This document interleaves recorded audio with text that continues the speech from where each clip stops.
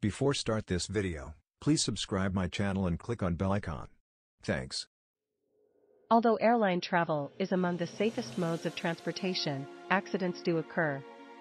When they happen, or even if one only threatens to occur, most passengers are likely to be terrified. After all, they are thousands of feet above the terrain or the ocean, trapped inside a vehicle from which escape is impossible, their fate resting completely in the hands of the crew.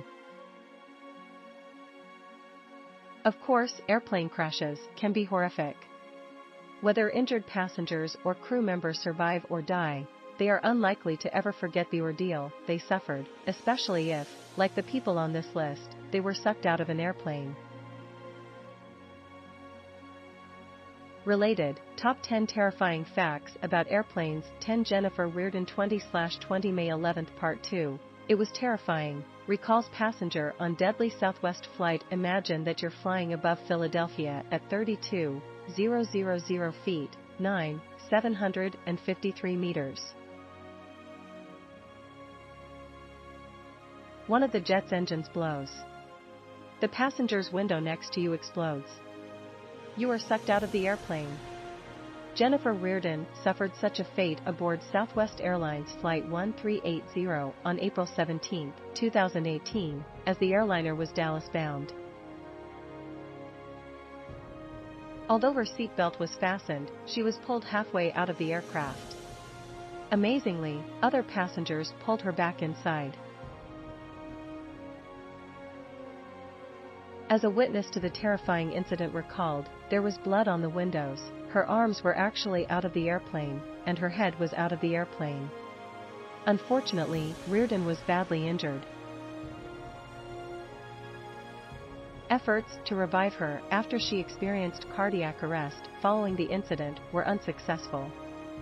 According to Philadelphia Department of Public Health spokesman James Garrow, she died due to blunt impact trauma to her head, neck, and torso. A crack in the engine, caused by metal fatigue, caused the explosion. 9 Timothy Lancaster, the captain, was blown out of the plane. British Airways Flight 5390, disaster averted on June 10, 1990. British Airways Flight 5390 was on its way from Birmingham, England, to Malaga, Spain, when a catastrophe occurred aboard the BAC 1-11-500 aircraft carrying 118 passengers. It was almost mealtime aboard the plane, which was cruising at 17,300 feet, 5,273 meters, over Didcot, Oxfordshire. Captain Timothy Lancaster and First Officer Alastair Aitchison relaxed, releasing their shoulder harnesses. Lancaster also loosened his lap belt. Shortly afterward, a blast occurred as the aircraft's left windshield cracked.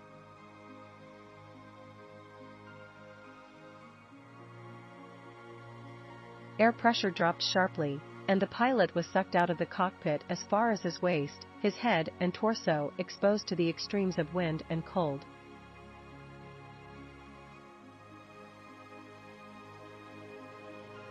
The autopilot was off, and the plane began to plummet. Worse yet, the cockpit's door had collapsed against the throttle controls, jamming them. As Aitchison fought to control the plunging plane, flight attendant Nigel Ogden, having entered the cockpit, grabbed Lancaster's legs.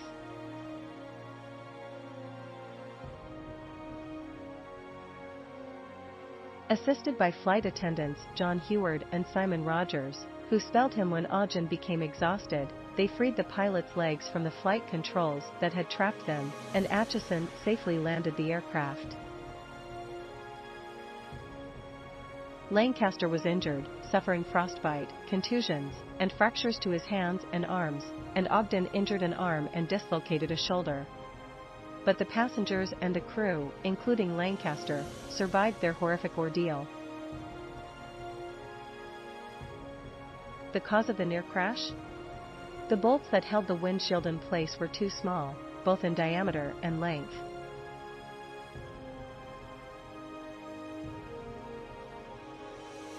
2. 8. Nigel Ogden, The Story of Flight 5390. A short documentary. Fascinating horror. Pilot Lancaster is not the only crew member aboard ill-fated British Airways Flight 5390 to be sucked out of the plane.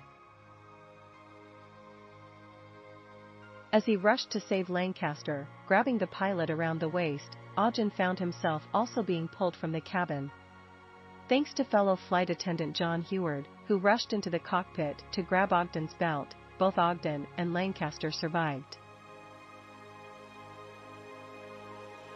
It was touch and go, though, Ogden recalled. Although he held fast to Lancaster, Ogden could feel his arms weaken.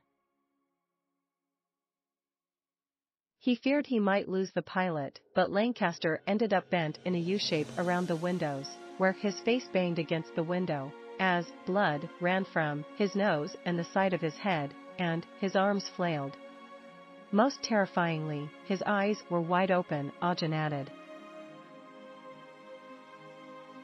I'll never forget that sight as long as I live. 3.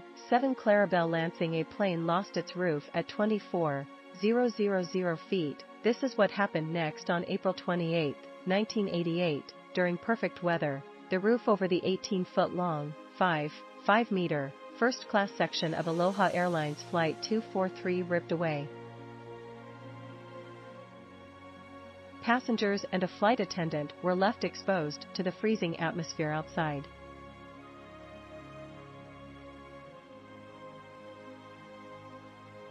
Experienced pilot Captain Robert Skornsheimer and First Officer Madeline Tompkins were at the controls of the Boeing 737 airplane, which, earlier the same day, had made 3 round-trip flights from Honolulu to Hilo, Maui, and Kauai.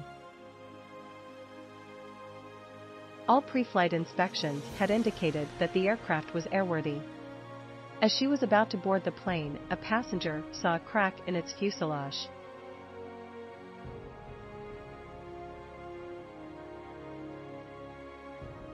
She didn't report it, assuming the crew must know about it. As the plane leveled off at 24,000 feet, 315 meters, an explosion occurred, and Tompkins saw insulation floating through the cockpit. The control cabin's doors, like the first-class section's roof, were gone.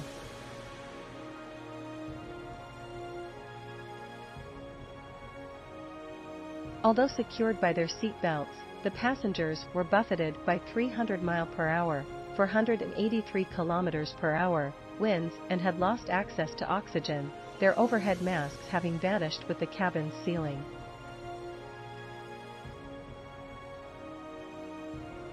Although hanging on for dear life, flight attendant Clarabelle Lansing was sucked out of the plane. Skornsheimer headed for an emergency landing in Maui.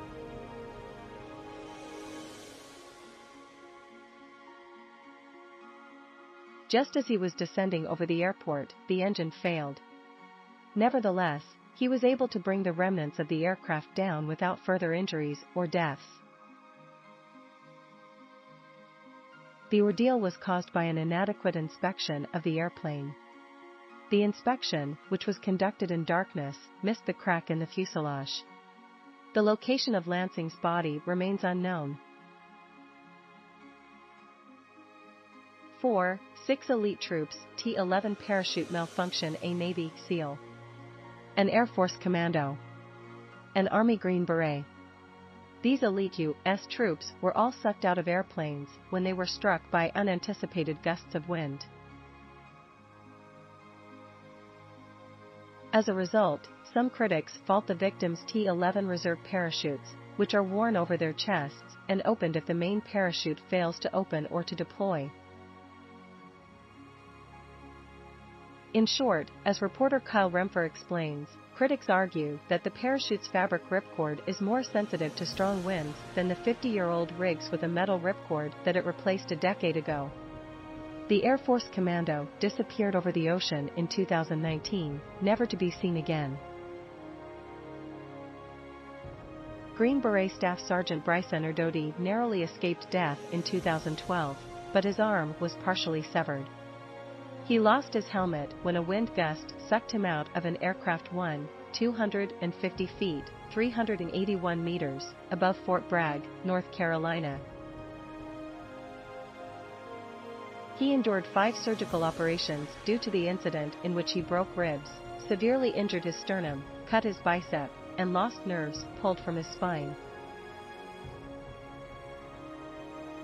His injured arm might need to be amputated since it permanently lost its nerve activity. On June 23, 2014, over El Centro, California, Navy SEAL Chief Petty Officer Bradley Kavner died after his reserve parachute was activated by a wind gust. He struck his head against the aircraft's door frame. 5 Jumpmaster gets sucked out of a plane when his parachute deploys early. U.S. Army Jumpmaster was also sucked out of an airplane while he knelt on the ramp of an airplane.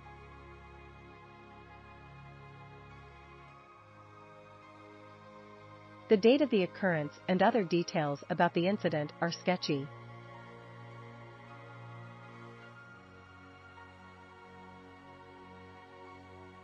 Still, the video that captures his abrupt exit from the ramp indicates, both by the roar of the wind and the speed of his departure, the strength of the ferocious force that snatched him away when his reserve parachute was activated prematurely.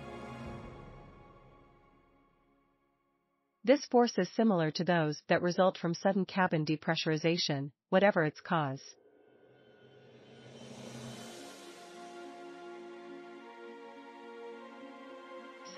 For Julianne Coep and the Lanza Disaster, a short documentary fascinating horror. In a March 24, 2012, online BBC article, Julianne Coep explains how she survived a plane crash in December 1971. She was with her mother, in flight above the Peruvian rainforest, when lightning struck.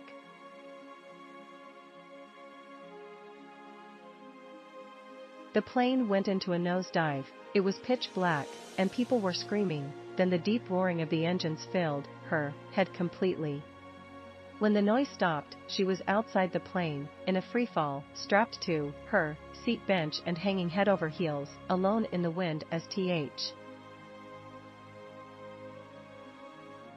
Although she suffered a broken collarbone, deep cuts to her legs, and a ruptured ligament, she survived, having been sucked out of the airplane and falling into the rainforest. 6 days later, her upper right arm became infested with maggots, which she treated with gasoline from a boat she found along the way before Coep came across locals.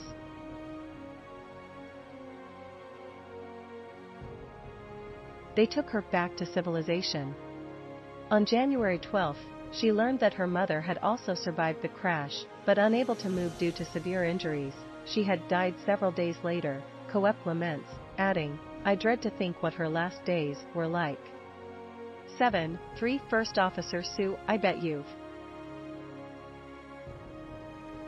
Sichuan Airlines Flight 8633 on May 14, 2018, with his co-pilot, First Officer Su Ruichin, and his second-in-command, Captain Liang Peng, in the cockpit with him. Sichuan Airlines Flight 8633's Captain Lu Chuanjian took off from a Chinese airport.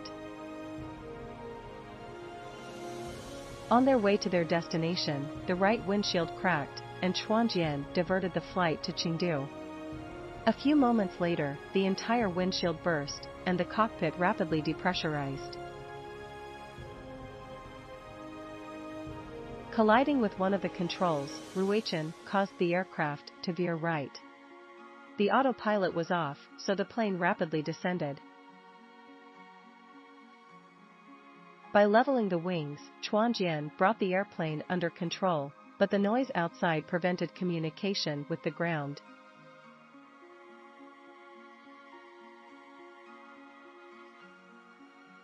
Since the Airbus couldn't dump fuel and the captain didn't have time to burn it by flying in circles, he took the risk of landing the plane. It touched down safely, but the tires burst. All but 2 aboard the plane escaped injury. During the flight, the co-pilot was sucked partially out of the cockpit and suffered abrasions to his face, a minor eye injury, and a sprained wrist. Flight attendant Zhou Yanwen was also treated for a wrist injury. The aircraft's insulation protected those aboard from frostbite.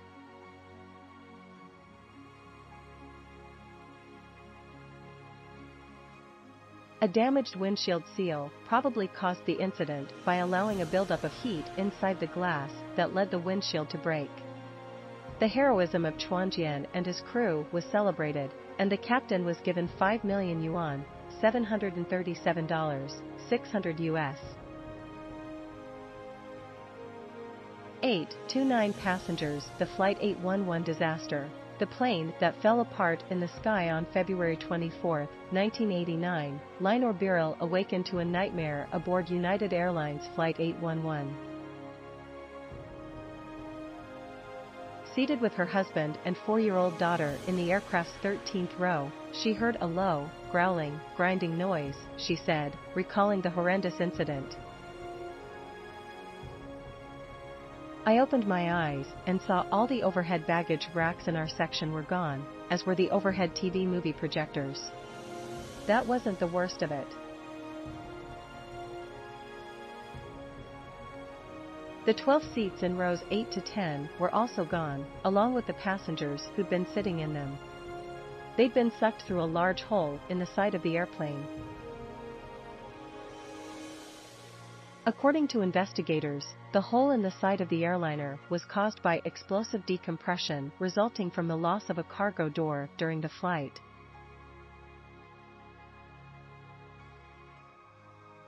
The cause of the loss of the door was believed to have been damage to its locking mechanism, which occurred during a previous flight and, possibly, a short circuit which activated the latch actuators.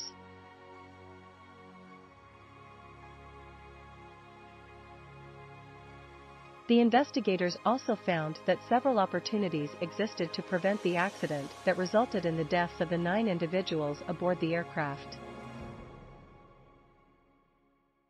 9. Dozens of passengers. Russian Il-76 military cargo aircraft, heavy-duty lifting. On May 8, 2003, a Russian Il-76 was in flight over the Democratic Republic of Congo when the aircraft's rear door burst open, hurling dozens of Congolese soldiers to their deaths when the cabin abruptly depressurized, an article in the June 2, 2003, issue of Jet magazine reports. Those passengers who were able to hang on to the plane survived the catastrophe. The fact that no one knew the number of passengers on board or whether the missing had seats or seat belts compounded the problem of identifying the lost. As the article explained, people in Africa often travel on modified cargo planes with few seats, leaving most passengers to cram among the belongings in the rear of the aircraft. The plane was transporting the troops and their families from Kinshasa to Lubumbashi. The Il-76 transport jet had been involved in numerous previous accidents, resulting in 668 deaths, the article reported. 10. Fact-checked by Darcy Heikkinen. Thanks for watching. Credits to listverse.com. Please subscribe my channel for more videos.